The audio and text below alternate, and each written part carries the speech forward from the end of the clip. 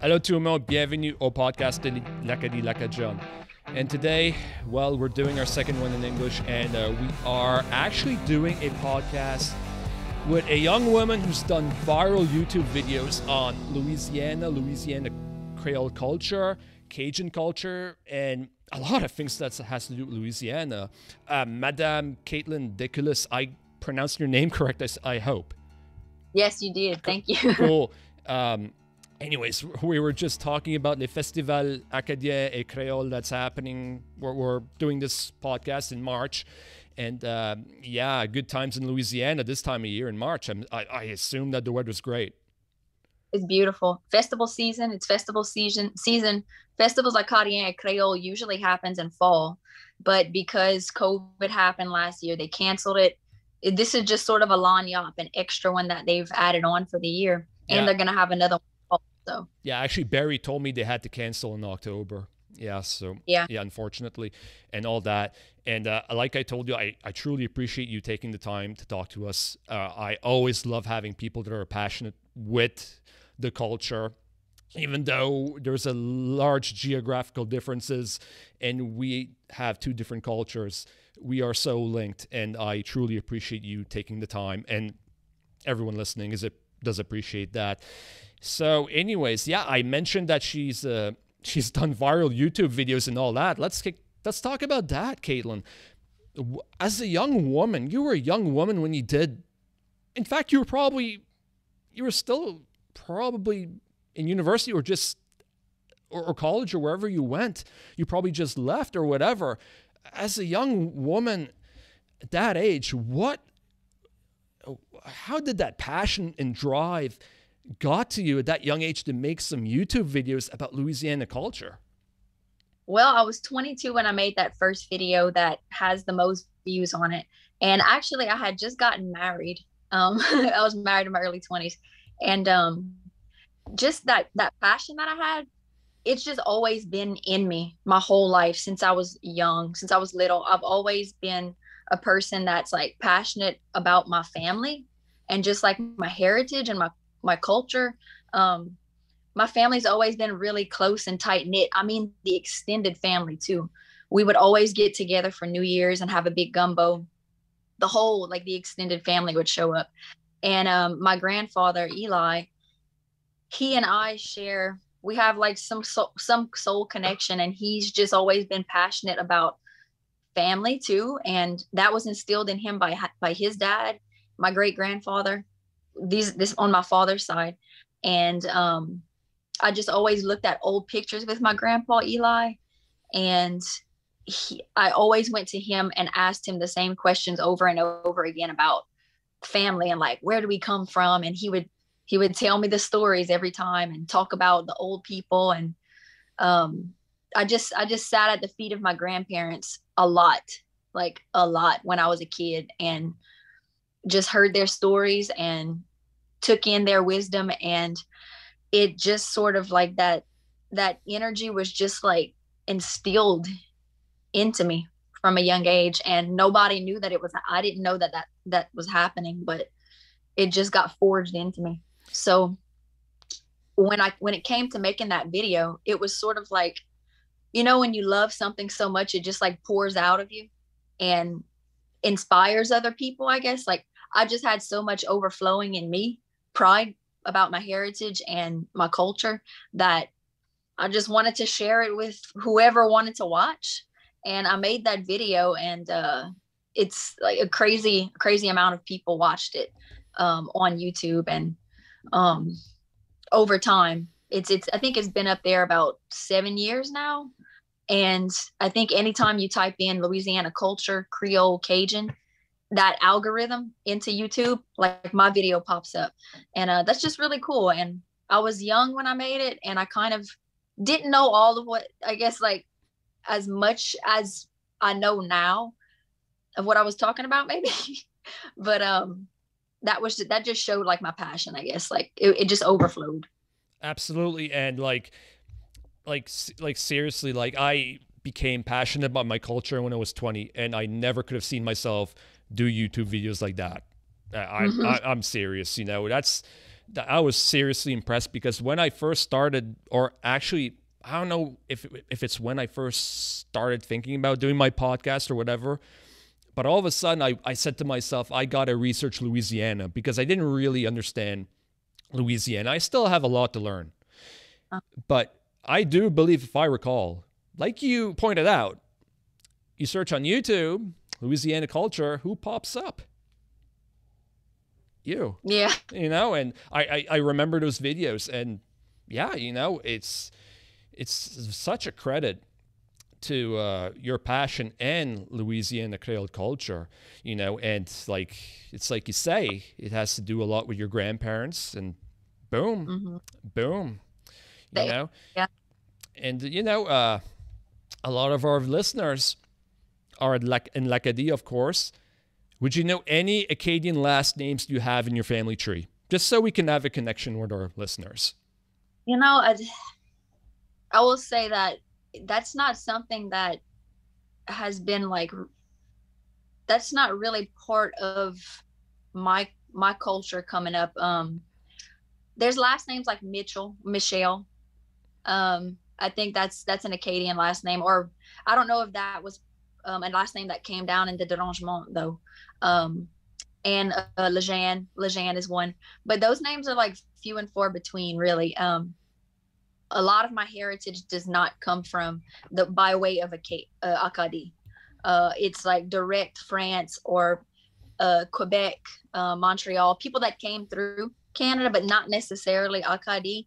I know it's got to be in there. You know, we have so many people in our lineage. It's I haven't gone back too far personally, but my sister has in our family tree. But that's not like the Acadian heritage. Probably not a whole lot in my family. A lot of French though, by way of France and other avenues through Canada. Yeah, down to here. But Lejeanne and Michelle, definitely like a Lejeanne's in there somewhere. Yeah, that's what I assumed, because Mamu was actually, it's Barry also that explained that to me. He particularly talked about Mamu to me, is that it was mostly more Quebecois than Acadien there, actually. That's what he told me. Okay. Yeah, okay. That's what he told me. So, you know, I can believe that, because we'll get to that soon, but the Acadian populations was mostly in the Bayou regions, right? And all that, from my understanding, you know. And obviously we're French, and we always have an interest with last name. Could you please explain to us your last name, Deculus?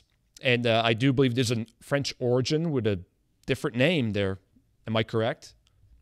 Yeah. So yeah, it's Deculus, or Deculus. It would be how my grandparents would say it, or the elders in my family. But up to 5 generations ago, there was an Eli Lucullus, or Lucullus the first. My grandfather is the 5th. Yeah, so 3 generations ago, I believe it was 3 generations ago, it changed from Lucullus to Deculus. My grandpa always told me it was because that grandfather that changed the name, when he did change it, he wrote the L like a D. So it changed to Deculus somehow in paperwork, because people weren't as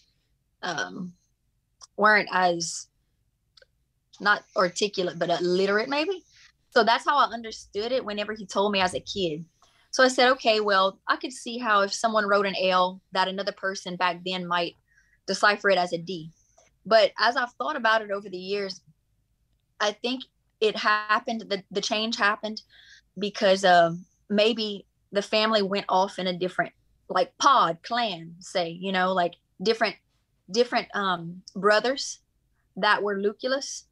One maybe kept the Lucullus last name, or Lucullus last name, and then another one wanted to make his own like clan family, and he changed it to Deculus. So I have a feeling that something like that happened, and that happens like 5 generations back, or rather 3 generations back.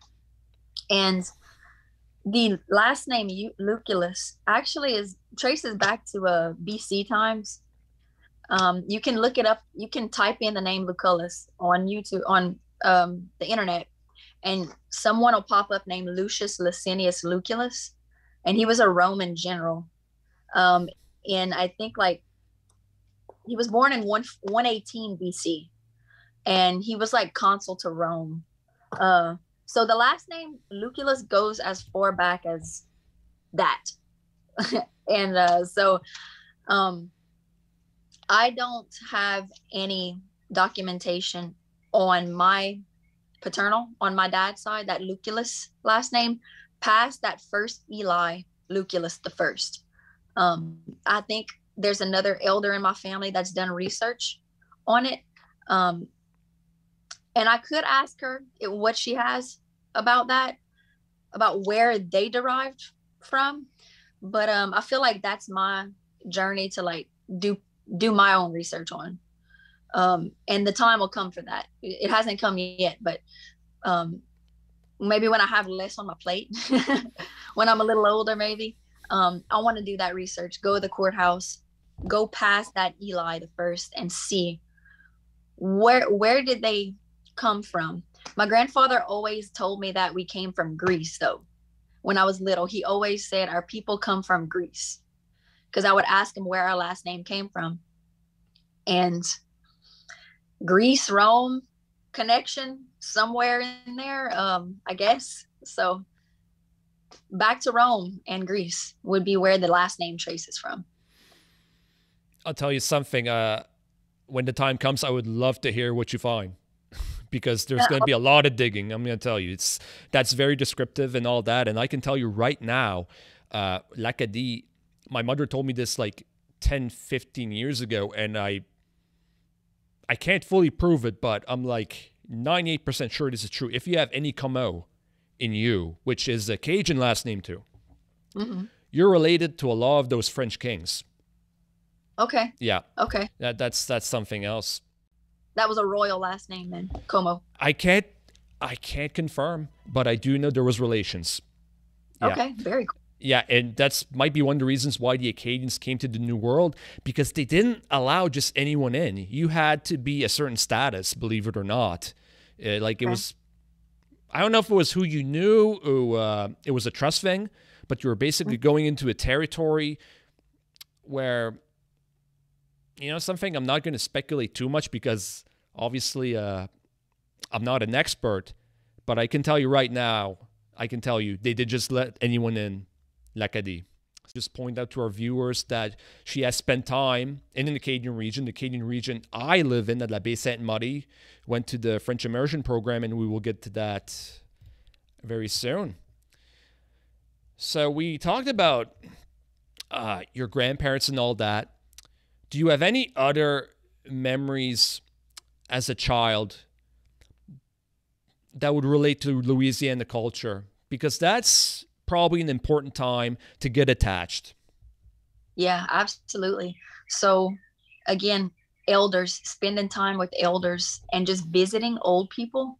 My dad always brought me to visit his aunts and uncles, which would be my great aunts and uncles, and their kids, extended family.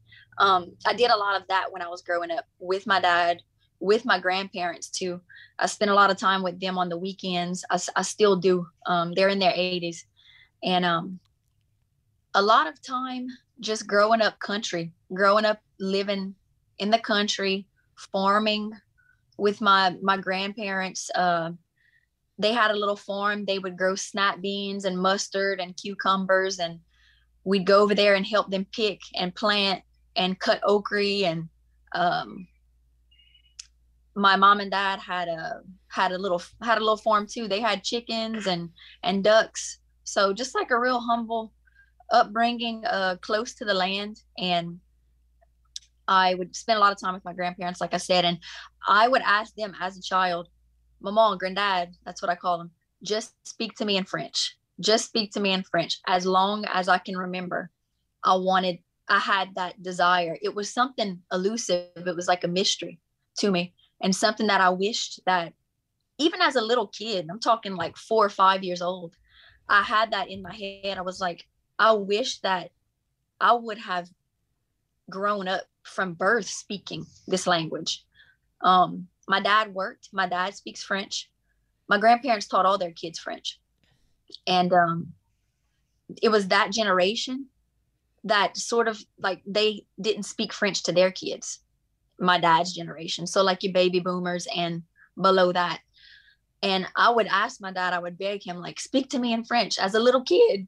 And he would be busy and working. And he'd say, go to your grandparents' house, go learn, go talk with them.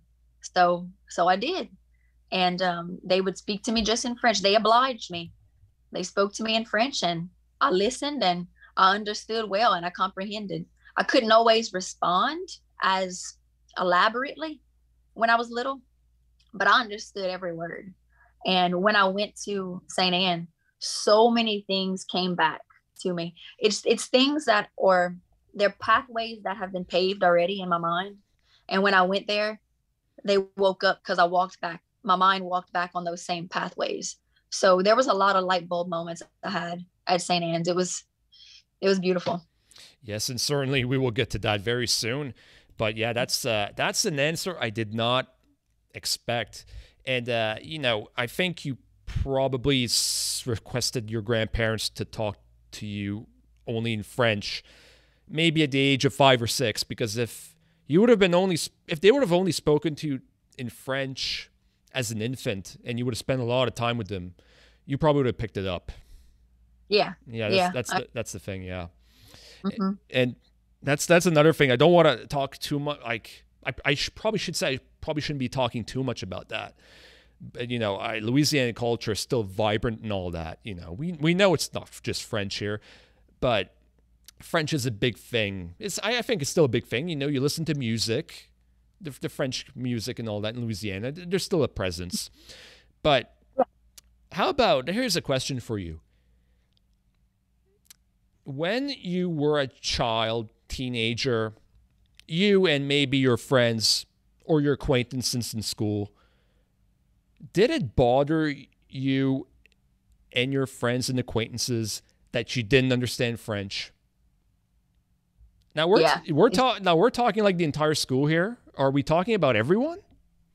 No, I would say culturally though, like the majority of us, we knew most of our grandparents all spoke French. I'm 32, so we took French in school from 5th grade, 6th grade, 7th, could take it all the way up to 12th grade, French class. So there was always the question amongst me and my peers, we would ask of our teacher, well, you know, like, I like learning, we would say, I like learning French because then I can talk to my grandparents. But then there was always the conversation of, oh, this isn't the same exact French as our grandparents are speaking. Why can't we learn that French? Why aren't they teaching us that French? These are questions we would ask as kids to our teachers. And, you know, they would explain to us, oh, well, you know, this is standardized French. This is the French that's in the book. The French that is spoken at home by your elders, it's not necessarily a standard French. So there was always something, I can speak for myself. There was sort of something there that put it lower, you know, put our French lower. And that's in our grandparents' mind too, because they were told not to speak French when they were kids and they were beaten for it. And I'm sure you've heard all about that.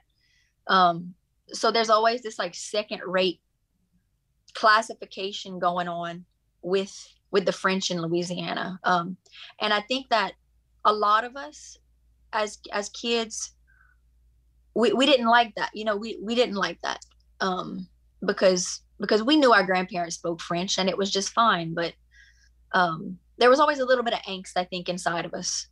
And there were some of us that were more passionate about it as kids than others. But it was a pretty across the board question that kids would ask to their teacher. Why can't we learn the French that our grandparents are speaking? Yeah, like I can only talk about the dynamic we had here at La Baie-Sainte-Marie. Like we were told we spoke wrong for years. Yeah. But I'm going to tell you a little something. At the same time, all of our French courses were academic French. I understand academic French. No problem.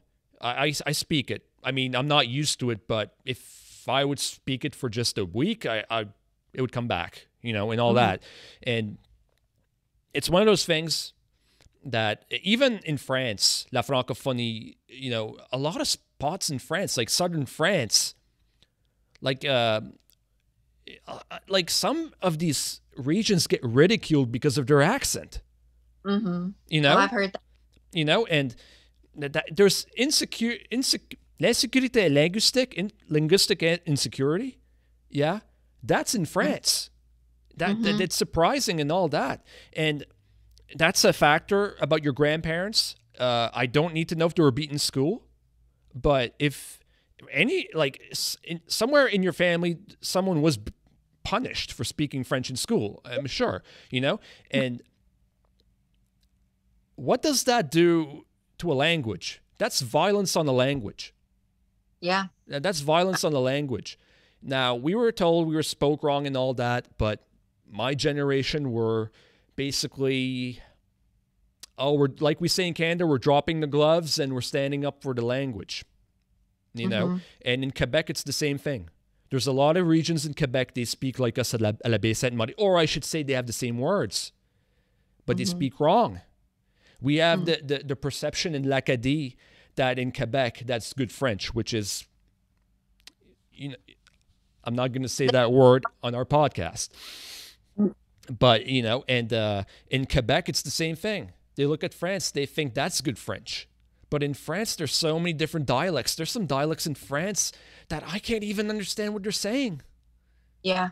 You know? And it's just like anywhere has accents and has their own dialect going on, you know, like someone can come down here from Arkansas and I can be having a conversation with one of my friends and use all kind of language that I'll be speaking English, but they won't know what I'm saying. Absolutely. Code switching. If you've ever spoken to people in Newfoundland or Cape Breton here in Canada, yeah, it's sometimes, hey, I can understand like 3 or 4 words they're saying, and after that, I'm good. I don't need to know the sentence. I know what you're saying, okay? Is that or because of words? Sentences, words, accent. Yeah. Newfoundland, they actually say where you're at. Where you're at.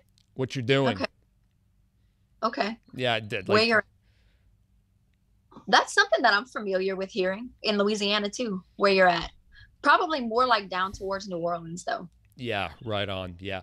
That's the thing. And I mean, it's like I said, here in l'Acadie, I think my generation were really standing up for the language. I only knew a few years ago that in the Moncton area, they spoke so much like us.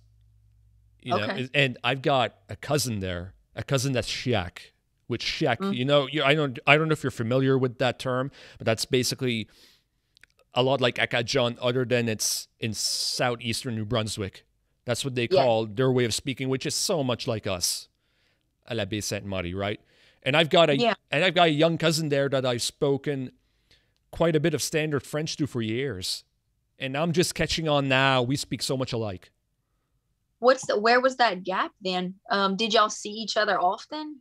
I saw her a lot, like, but yeah, like I saw her a lot. Like I remember, like she's younger than me. She's 25, but I don't know, for whatever reason. I think it might have been because she spoke more of it, of a standardized Canadian French as a young child first. Okay. And then she started speaking more Chiac when time came. I think that might have been the factor. It's kind of weird. Okay. It's kind of weird because, you know, I never thought of that, but hey, you gave me a question, I gave you an answer. Yeah. What an awesome time, you know, that's the thing, you know, but yeah, you know, and even, I've done some podcasts with some people from the Bathurst area, northern New Brunswick, and we understand each other, and they say a lot of the same words that like we do, you know, and obviously, you know, actually, I think we're in sync of a topic that we're going to talk about in a second. But to understand Louisiana better, there's 3 geographical locations. I would say New Orleans, Acadiana, and the rest of Louisiana. And I apologize, I don't know what you call the rest of Louisiana. Well, I have this map right here on my wall. So I would say you got the New Orleans area, that's down the east. Then you have Baton Rouge and Lafayette. And then you have Lake Charles. This is all along the southern part. So actually, there's the state back there. So I'd say, so you got right here is the Lake Charles area. This is Texas will be on this side. Okay. So we'd call this Southwest Louisiana.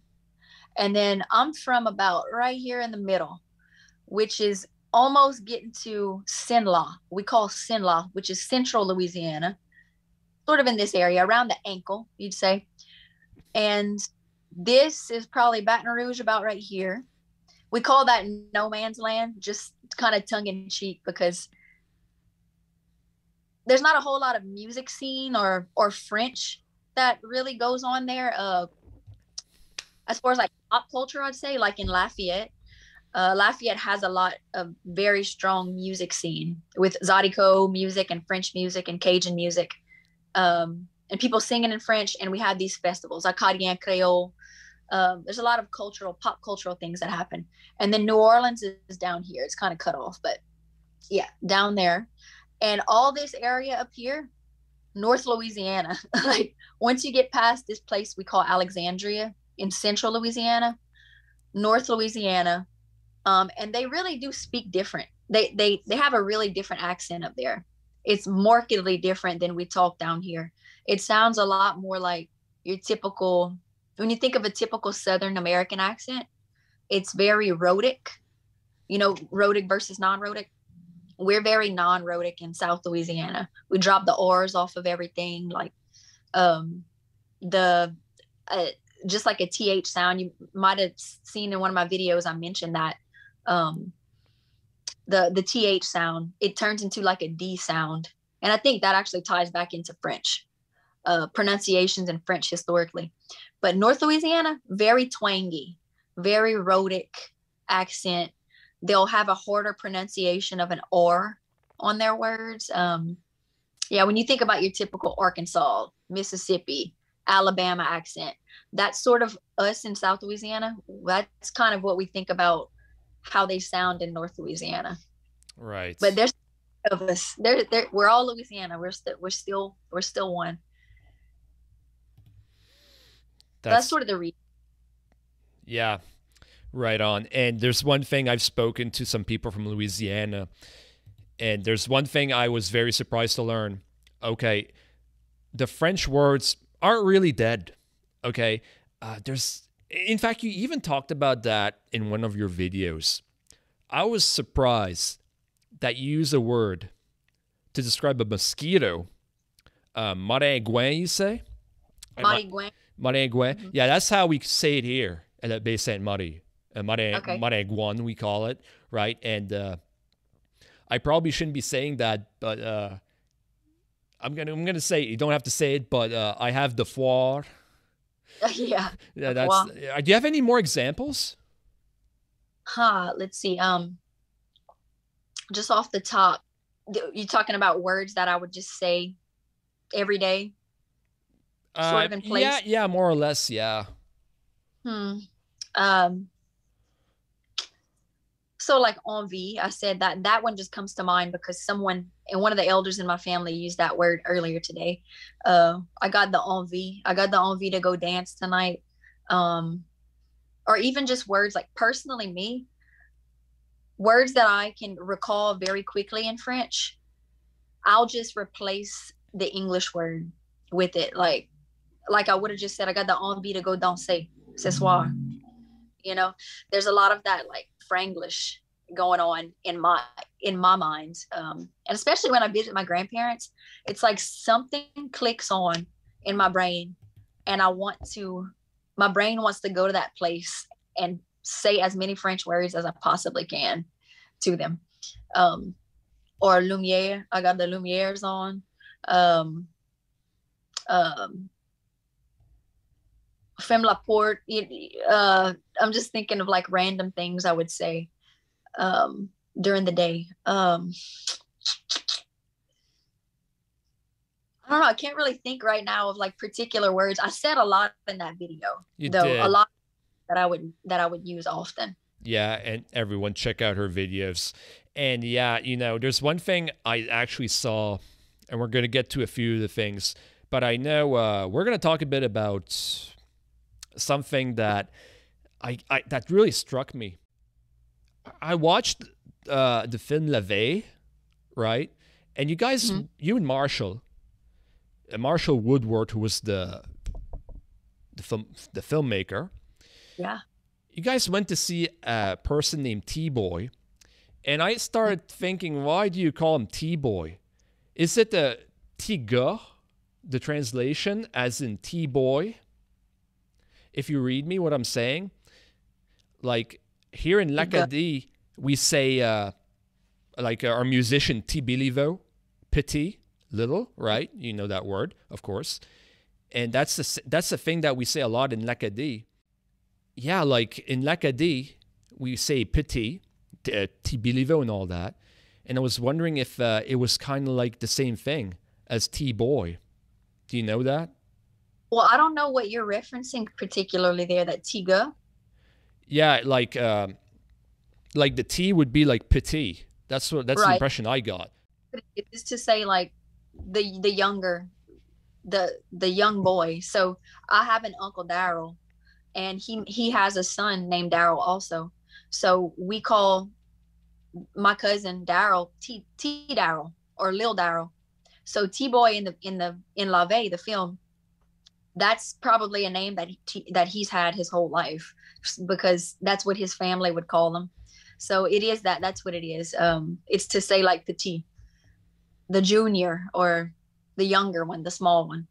Yeah, that's an observation I made. It was just like a brainstorm all of a sudden. Like that's something, yeah, we use a lot here. So that's very interesting. The French influences that are still there. Like yeah. I for years I thought it was completely anglicized. But yeah, I mean, yeah, Louisiana has, although I would love to have more French language permeating the culture here. I'd like to see signage in French everywhere. I would love if our politicians made it required that it was like New Brunswick, where we had bilingual road signs. But the culture really, the language really does still, even though people speak English solely, people still are very much connected to their French heritage, or the French language. A lot of people probably use words they don't even realize are French. It's just things that they've heard all their life, and they were raised saying them, so they say them. Yeah, I get you. We're actually supposed to have bilingual signs at some point here in La Baie, which Parambo would get also, right? Bilingual signs, because of, and one of the factors is a 2024, right, Congrès and all that. So do you have anything else to add regarding Louisiana culture pride? Yeah, I'd say our cooking is a giant part of our heritage and identity. People that call themselves Cajun or Creole across the board, one of the things that hold us together are food, because that also brings family together. When you cook, you invite people, you invite your family, you invite your friends, and you just hang out and you have a good time. And we cook for a long time. We smother a lot of our foods, which is very French. And we cook for hours. Like we'll cook a gravy for 5 hours, 5 hours, and you're just drinking and visiting with your family and having a good time. So cooking is a big, huge part, giant part of our culture. And dancing, having a good time. Like I guess our people here, not just the French, we're talking a lot about French, but there's a lot of other people that are here and, historically came here, and we've all gotten mixed together. A lot of those people went through difficult times and hard times and poverty, slavery, being kicked out of places because of what they believed in, or like the indigenous people too, the native people that were here. You know, they were chased out of a lot of the places that they were, and they had to go to far-reaching lands into the Gulf, you know, close to the Gulf of Mexico. I think with those hard times, our ancestors really had to find what joy that they could in life. So, you know, that's why we like to dance. We like to spend time together. Just humble things. That we're really humble people down here, I think. Absolutely. And you have to listen to your music, like the music in Louisiana, I should say. I haven't heard one depressing Louisiana song. You haven't? Not yet, because it's all dancing and all that. Right. Yeah. I think Acadian music, it's more or less like that. Very few depressing songs. I can think of a few, but I suppose it's kind of a different dynamic here. Yeah. But regardless, I mean, hey, it's good stuff. Yeah, people are having a good time. You know, a lot of the French songs that come to mind with me, like the Balfour Brothers or like Austin Peay, Nathan Abshire, a lot of those old Cajun French singers, they sang a lot about like heartache, and they have a lot of songs about heartache and falling on hard times. You know, there's a lot of like drunkards waltzes. It's sort of like, it connects to country music. If you know about country music in United States, it's like the blues. They say is the white man's blues. Well, a lot of that French music has that vein running through it too. But you'd never know it. Like the people that don't speak French, but just go and dance to the music, they never know it because the beat has you wanting to dance.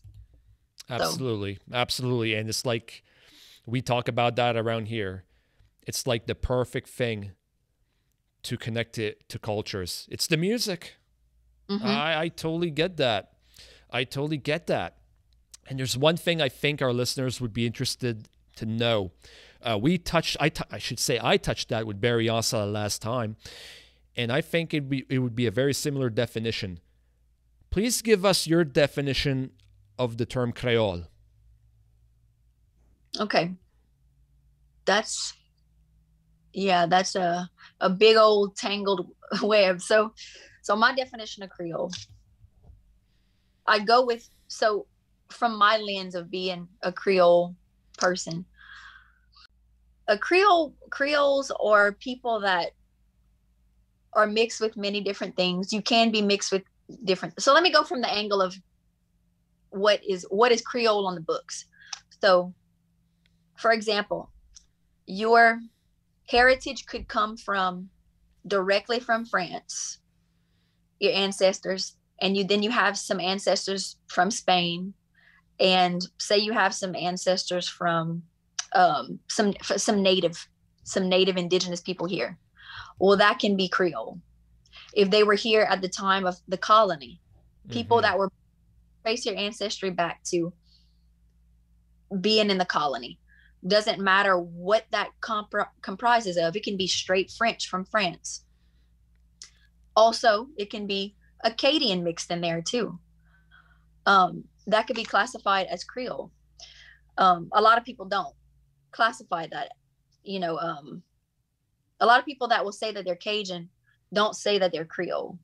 But if they have Acadian heritage, but they also have direct from France heritage and some Spanish mixed in there, then their definition Creole. But that's sort of like not the way that people define themselves. My definition of Creole, from my standpoint, being a Creole person, I mix with a lot of different things. I can trace my ancestry back to my people came here during colonization. I have French ancestry, I have Spanish ancestry, I have African ancestry, I have Native ancestry, German, Irish, Spanish, Italian, Iberian Peninsula. That's my identity, my Creole identity. But yeah, like I said, the definition of on the books of being Creole could be anybody that can trace their ancestry back, no matter what it is, back to a time when Louisiana was colonized. Because those people were born in the colony, making them Creole, create. It's different nowadays. People define it differently because racial differences. So it's sort of like split down the middle. Cajun would be defined as a white francophone speaker, and Creoles to some people would be black or mixed francophone speakers, or historically, French in their family, and mixed people. But I don't know. I take that's something that I carry an opinion about, because we're mixed here. And I understand that a lot of people do have heavily like Acadi, like that French ancestry in their heritage. And some people have like the majority of that. But I don't like how those two terms have become so racialized before I was born, like back in the times of segregation, when things were going on in the United States with segregation, those things were being like mirrored here with Cajun Creole. It got split down the middle, and you don't have to be any particular skin color to be Creole. It's about what you can trace back in your bloodline. And yeah, I just don't like how racialized it is. And some people that do define themselves as Cajun, if they can look back in their history and see that they have some mix in there, well, by definition, they would be Creole. But because the term has been racialized and the term Creole has become synonymous with like black or mixed people, some people don't want to touch that. Some people that would identify as white or Cajun, they don't want to touch that. Yeah, because I actually talked to Barry Ossola about this, and for the longest time, I thought that Créole was solely the people of color in Louisiana. I swear by it. It's not. I'm just being honest. That's what I originally thought. And when I looked more into it, I'm like, I'm so confused. I got to ask Barry what the term Créole is, because I was picking up all this information and all that. And I do know that before we even spoke before the podcast, I knew this was something you're passionate about. I do know that you've been involved in meetings with people with different races. I should say meetings. I do know I saw there's even a news article online that you were all gathered. I think it was in the Catholic Church. People with different races talking about your Creole identities. Mm-hmm. Yeah, and all that. And I saw that, you didn't show that emotion like you did on that media outlet that interviewed you. But I do know that was something you were passionate about. Is there anything else you want to say about that? I guess that's part of I don't have it clearly outlined what that looks like for me to pass on to people, I guess. Maybe just by talking about it like this and being like putting a face to it, to that identity, that like, let's dissolve this like paradigm of like Cajun is white, Creole is black. Like, we're one culture and we all came together here to create what we have. And I would just, maybe, like I said, that's just what my role is, just like to talk about it and be a face for it, be a different sort of face for it, for people to realize that it's not this down the middle thing. Like, we're mixed. A lot of us are mixed, and that's okay. Some of us aren't, and that's cool too. But this contributing this part of the culture to this side, or this part of the culture to this side, I want that to be dissolved, because we came together. Our ancestors came together here to create what we have here today. And I just I have this mindset of acceptance, of wanting us all to accept each other as brothers and sisters, as we are on this planet, as fellow human beings. And skin color doesn't matter. Really, blood doesn't matter. Like, we're all human. Yeah. So. Yeah, and like I see a lot of people in Louisiana with the last name Thibodeau, LeBlanc, people of color, right? And when I see that, and a lot of people here, when we see that, we automatically know there's some Acadian lineage, you know? Yeah. And it's like, you know, these congrès mondiaux and all that we have, I mean, it's so great because, you know, the Acadian history and all that, Grand Dérangement, 1755 and all that. And when we can reconnect, it's such a powerful thing. Yeah. You know, and seeing someone, whoever it is, with that last name coming here, you know, I saw an NFL player with the last name Thibodeau that's projected to go third overall, a guy of color, you know, like, it's pretty cool. Do you typically see at like congrès and things that happen in Canada, do you typically see people of do you see people of color? Or are they sparse, or do they go to those events? Or are we talking about direct Acadian lineage? Oh, I guess I'm just asking, like you mentioned like congrès, and sort of like these events, these cultural events where people come together in relation to a lineage. Do you see anyone of color there, or is it like a large amount, a small amount? Last congrès was in 2004. It was a different time. I saw, okay. And I didn't go to many events, to be perfectly honest with you. I was 20 years old, and you know, anyways, I was there for a different reason, but at the time, but I saw 0 people of color. But 2024, there's more people of color in the region. You know, now, as you know, right? So you'll see people of color in 2024 here. I can tell you that, you know, but I mean, you know, it's like the Acadian regions, you know, came from France and all that. And now, you know, there's different races in our regions, you know, and there's a thing called adoptive Acadians now, you know. I mean, you embrace the culture, and I mean, I think what isn't there to love, you know? I'm a little biased, but, you know, what isn't there to love? Mm-hmm. Absolutely. You know, times changed, 2004 and 2024. I mean, a lot of more immigrants come to Canada now. I mean, there's known fact, I don't even need to get into details. Immigrants are coming to the United States too. But in Louisiana, though, people of color and all that. Like, for example, I've got three little cousins that are mixed race. Mm-hmm.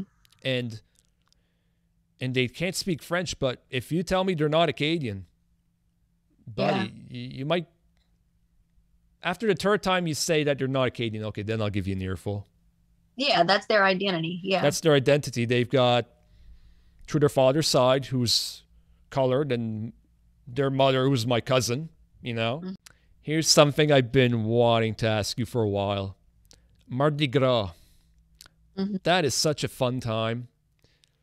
One region to Louisiana to the other, I've been told that is celebrated differently. Am I correct? Yeah, you're right. I haven't personally been anywhere besides Acadiana, besides the rural community that I grew up in for Mardi Gras. But New Orleans has they have a whole different thing going on down there. They call them the Mardi Gras Indians. You can YouTube videos and you can see they have these massive, beautifully ornate, giant headdresses and costumes. And I really don't know the history on it, so I can't tell you exactly, but they have parades. They have a lot of parades in New Orleans. Where I'm from, in Mamou, or the Prairie, we call it the Prairie, we do the chicken run, the Courir de Mardi Gras. So, as you might be familiar with, we go from house to house. We start at 7 o'clock in the morning. We meet at one place, and that's the place that we return to in the evening. But we go throughout the countryside on foot. Some people ride horses. In these more recent years, people will drive trailers, pull trailers on trucks, but we'll go from house to house and we'll sing a song to the voisins, to the neighbors. And it's a song that sort of goes like, Donnez quelque chose pour les Mardi Gras. It's like, give me something, please. And the people will give you like pennies or like little snacks and stuff. And you sing them a song and you dance in the front yard. And those neighbors will either go on top of their house or they'll stand on top of their truck and they'll have a live chicken. And we have a captain on horse. And he lets us know whenever that voisin, the neighbor, throws that chicken, then we Mardi Gras, we go run after the chicken, chase it, grab it, and you get to keep it. You get to keep that chicken. But say historically, that's the chickens that would go in the gumbo at the end of the Mardi Gras run, after we've gone all day from house to house and collected the ingredients for the gumbo.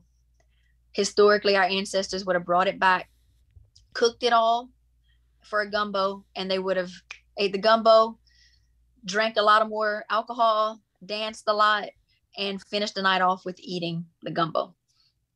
These days, the gumbo is already cooked whenever we get back to the place. So, but we still carry on that exact tradition.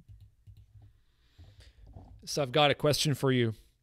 Mm-hmm. We messaged each other. How come you were sore this year at Mardi Gras? How come I was what? Sore. Because I'm just curious. Was it all the running? I want to know what's going on in Mardi Gras and Mamu. Yeah. So there's a lot of mayhem and chaos. So to be a good Mardi Gras, you'll be a person that's being mischievous. So a good Mardi Gras is somebody you go tease other people. Like you'll go like pull on their costume or playfully push each other in the ditch and get each other muddy and sort of like wrestle in the ditch or in mud piles. Puddles.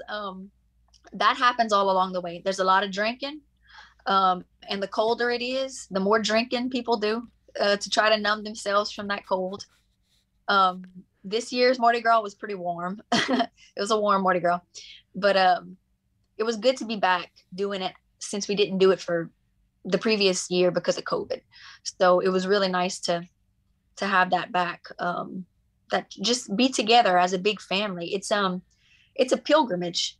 It's really a pilgrimage. And I think it's a really, really important part of our culture here in Acadiana and in the rural areas, because this is something where your community, your friends, your family, you come together on that day and you proceed for hours on foot, picking up ingredients, just bonding. It's a wonderful bonding experience to have with all ages too. It's not just 30 or 20-year-olds. Old people do it too. Every generation does it. And I think that's important.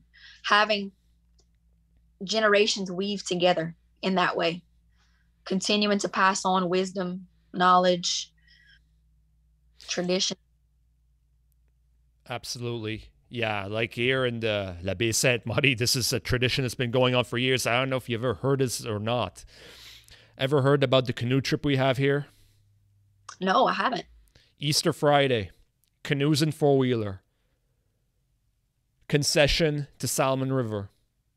Okay. 2 days. But the first day, that's the most popular. Okay.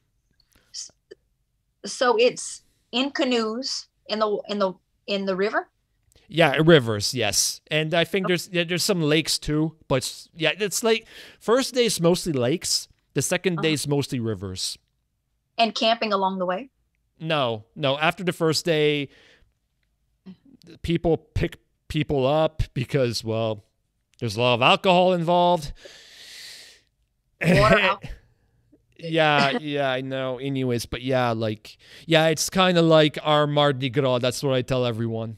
It's like those traditions. That's like a tradition here that we don't really. I don't know. We don't view it as a big thing, but for the community, that's like people come from Alberta and wherever they're from just for that event, and we all meet up. I haven't done it since 2003, believe it or not, but yeah, people meet up at that event. It's a pretty cool thing. Okay, so it's like that. It's like that community bonding. Yeah, absolutely. Reunion. Yeah, I find there's a lot of esprit acadien there. A lot of what? Acadian spirit. The Acadian spirits, it's a lot there. Yeah. Okay, that wraps up part 1 with the podcast with Katelyn Deculus. Make sure to listen to part 2. We talk about her time at the French immersion program at l'Université Saint-Anne. Tout le monde, faisait d'écouter. See you later.